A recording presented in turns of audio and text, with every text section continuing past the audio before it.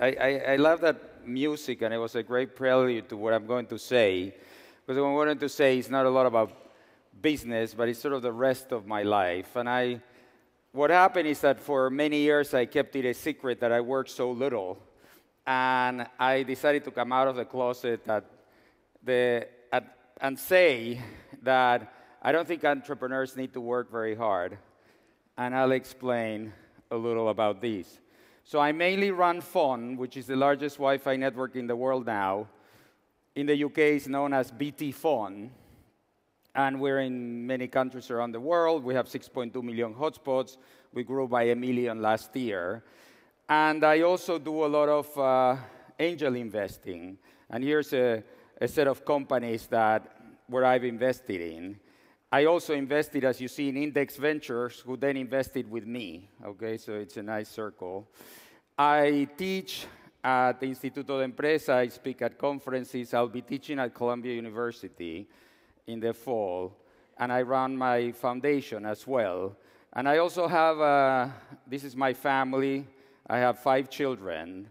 So the question that I used to get asked a lot by journalists is, how do you do it? And how do you manage to do all these things? And I never really explained until today that not only I do these things, but I also take 12-week vacations and work only in the morning. Okay, so I'm going to share with you some of the things I do that allow me to work very little. And these are some of the things you may do that you may not be realizing how much time you're wasting doing them. So the average person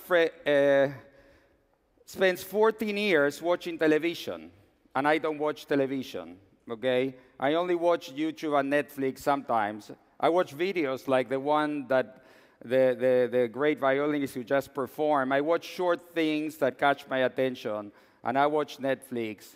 I'm into practicing sports, but I'm not at all into watching sports. I'm not even watching the Euro Cup now. I watch a little maybe, but it's not. And if you don't watch sports on TV and you're a guy, it's like you have half of your life free. Then there's an issue about reading and writing. I used to read a lot. Now I write a lot. So when you see me in all the social media, in all the posts, my whatever, blah, blah, blah, tweet, but I cut on my reading. I mean, when you read, you have to say, well, am I willing to give 20 hours of my life to this person, the person who wrote the book? And sometimes it is worthwhile to give 20 hours of your life or 30 hours of your life to a person who wrote a book. But many times I feel that books are the wrong format, that books are 300 pages long when they could say the same thing in 50, and don't make me waste my time, unless it's literature and you just enjoy it because you love reading. I know you guys are all here fans of Harry Potter, and I'm not going to argue with that. Okay, now, this is something I found that I thought it was crazy, that guys spend an average of 83 minutes grooming themselves. So I spend 10 minutes and I look like this. Okay, I don't look like that guy, but I spend 10 minutes. I save an hour every day over him. Okay, so shower, shave, I do these things, but I don't do them like that. Okay, and now it gets elitist. So you can hate me for it, but because I've done well building my companies, I fly my own plane and I have a driver. Okay. And this is I know that I get a lot of shit for that, but I don't care. The thing is that it does save you a lot of time to have a driver. Like a lot of when you don't have a driver, and sometimes I drive myself, but when you drive yourself, it's like a lot of time that you're just not doing everything else, right? So this talk is for entrepreneurs. Okay, it's for entrepreneurs. And so entrepreneurs, many of them can afford to have a driver. And I think that helps. And having a plane also helps. I was at a conference in Munich this morning. I'm here now. And that makes me save a lot of time. Okay, this is the hateful part of the presentation. Now, talking on the phone, okay? My company is called Fon, but not phone, okay? And I don't almost never speak on the phone, okay? Unless it's something with somebody I care about. I really think there's two reasons to speak on the phone. One is to get something out of somebody, and the other one is just because you love this person. Well, I tend to speak on the phone with people I love, but I rarely speak on the phone to get something out of somebody. Because for that, I use Gmail, I use Messenger, I use Skype, I use WhatsApp, I use, when all these things appeared, I was like just waiting for them. I just wanted to communicate in writing and whenever the hell I wanted to communicate. What I hate about the phone is that the last person who wants to contact you is the first one who gets to contact you, right? It's like it interrupts everything else that happens in your life, so I just don't answer the phone. I don't drink, okay?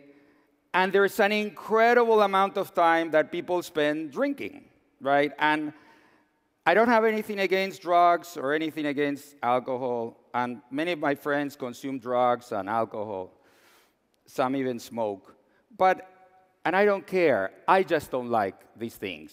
I've tried probably all sorts of drugs, and I've tried drinking, and I just want to throw up. Okay, so I don't know. It doesn't work for me. And then the other thing I don't do, that a lot of people do, is business meals. And in Spain, where I live, they have the church and the business meal, okay? I hate those very long business meals where you meet an awkward person about some weird thing. The business could be done in 10 minutes, and you're like there with a stranger forever. I have short meetings at the office, and the meals are for my family and my friends. Okay, so that's how I get to. Then the other thing I show up on time, and I expect other people to show up on time, and that saves a lot of, just waiting for other people and having other people wait for you. Is something that doesn't work well. Now, social media, because a lot of people say, well, why do you waste so much time on social media? Why are you on Twitter and all this? And the thing is that Twitter works for me, and social media works for me. Like, I use Google, but my best search engine is Twitter. Like, when I have a question, I put it on Twitter. How can I get from here to there? How can I hire people over Twitter? Because when you have a lot of followers on Twitter, Twitter starts working for you. You work for Twitter, but Twitter works for you. Okay, so I ask for anything because my followers tend to be people like me. That's why they follow me. And when I ask for a restaurant, I get a good one. When I ask for it just really works for me. And I ended up hiring a lot of people over Twitter. Now, we have a little baby. And this is something I found that is like the Kama Sutra of sleeping with your baby, right? And so sleeping, so we do co-sleeping, right? My wife and I, and we have our little baby Mia in all these different poses that you can see here. I like the one of like the little angel there, like taking our bed away. But sleeping is a very important time, sleeping with the people you love, especially. And I always hear about my fellow entrepreneurs, oh, I didn't sleep last night. Oh, I didn't get any sleep. Oh, I haven't slept for 3 days. Sleeping, I agree that nobody has figured out why we need to sleep. But I think we can all agree that when we don't sleep, we're in a terrible mood, and life kind of sucks. And it's kind of depressing when you don't sleep well. So I think sleeping is a very important part of the day, and I get 8 or 9 hours of sleeping, and I'm happy. Then I go to conferences, but I also say no to a lot of conferences, and I say no to a lot of things, because that's something that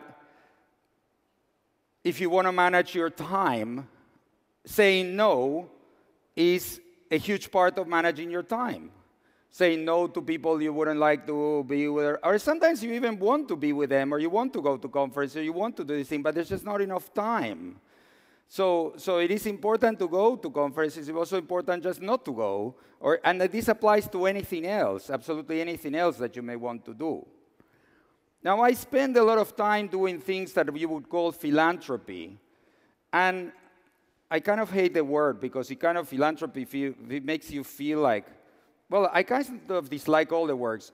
Angel investing is kind of weird. You're like this angel investor. I don't know, like there's something wrong about angel. You're not an angel. You're just trying to make money, but whatever. And then philanthropy, philanthropy, this thing that. But whatever it is, I do like to spend time helping other people achieve certain things that have happened to me in my life. So I work a lot on entrepreneurship. I work a lot on education. My foundation has given around $12 million to start this project, Educar, in Argentina. 11 million initially, then some more funds to connect the schools to the internet. And I think it is good to spend a lot of time doing things that maybe don't make you money. So I do spend a lot of time doing these things, which sometimes I get criticized for, like, oh, what do you get out of that? Well, I don't know what I get out of that, but it feels good, and that's why I do it. And then vacations.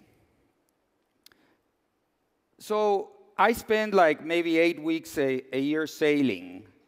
And when I sail, there's not a lot to do, right? You're there with your family, you go to nice places. But it is so special, to be with my family and my friends.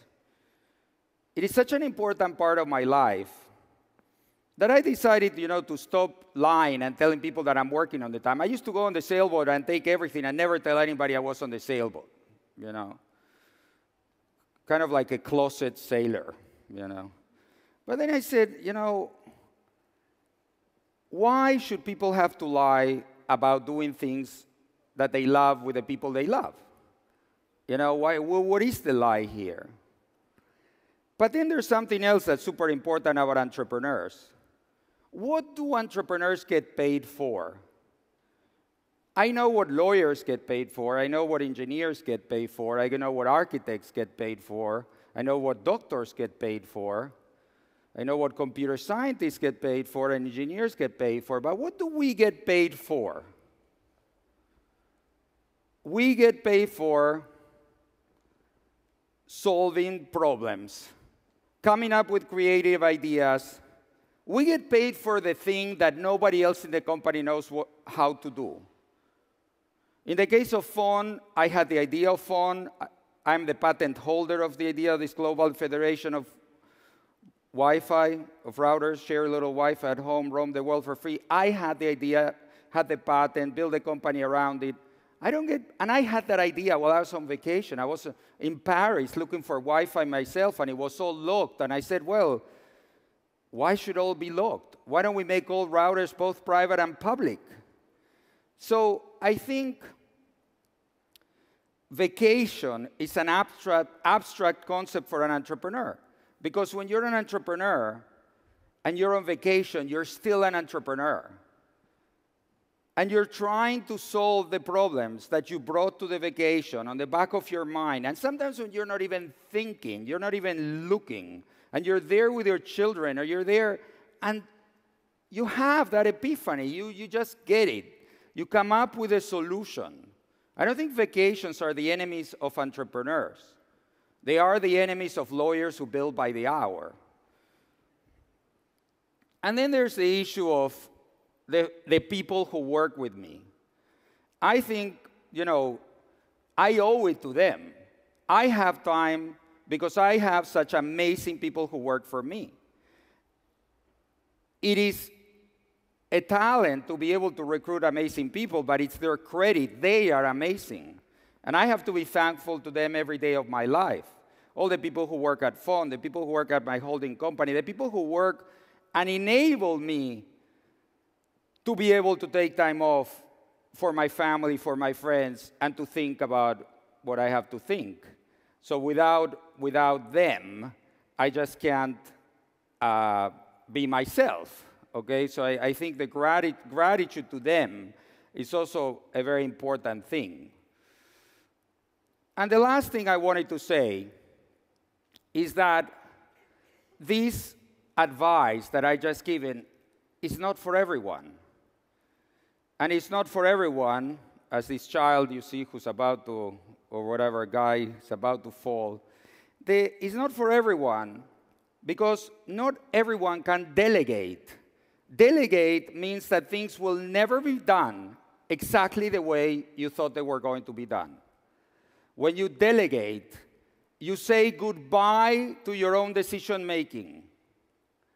But delegating is the only way to buy your own time. It's like if you want to be involved with everything, you'll be a slave of your wishes and desires and whatever it is that you do. And delegating is this scary moment when you're going to let someone else do that thing that you really think you know how to do very well. But delegating is something that I have applied at every aspect of my life. And I'll finish with an anecdote. When I started being a professor, I hated grading students. I thought grading students was agonizing. I felt it was always unfair, and they felt it was always unfair. And they would come and complain about their grades. And that was something very similar I felt to compensation in companies. So what I decided to do is I invented a game, and my entrepreneurship class is a game. But the original idea of the game was to find a way not to have to grade students. So when I teach at Columbia University, what I do is I give all my students $1 million of virtual money. I used to give euros in Europe. Now I'll give dollars. It's all virtual. And I tell them they have to invest in 10 out of the best 30 projects they see in the class. And they build a portfolio in the pitches and the presentations of their classmates. And when they're done with investing, the ones who raise the most money get the A. I give them $1 million, but they need $5 million for their projects, which is the shortage of A's in the university. I kind of figured out there was a shortage of A's when I was a student, and I rarely got them, right? And so I said, why don't I mimic the shortage of A's that exist in real life with a game? And I've been teaching my class without ever having to grade a student again. Another professor said, but you lost all your power. You're not a professor anymore. You've delegated grading the students to themselves. But I'm very, very happy that I did that. And I'm very glad about delegating a lot of things in my life that allow me to have a lot of freedom. And that's what I had to say. Thank you.